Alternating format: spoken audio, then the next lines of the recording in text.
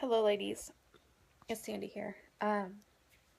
So I've had a really big scare. I'm 6 weeks and 4 days pregnant, and this morning I just felt like my symptoms are like kind of subsiding and not like staying where they're supposed to be. Like my breasts have went down, they're not very tender anymore.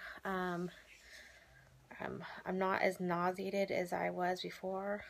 So it really worried me. So I decided I'd take a first response with my first morning yarn, and it came back super light. Like the pregnancy line came back super light, and it has me really scared. So now I'm going to go see. I called the doctor, and the soonest they can get me in is today at 3:40. So I'm gonna go see him and hopefully get an ultrasound and find out what's going on. I've been cramping, for a while.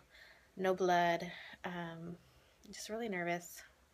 So I just thought I'd give you guys an update, and hopefully you guys can pray for me and just keep me in your thoughts today. And I will give you an update later on today. All right, talk to you girls later. Bye.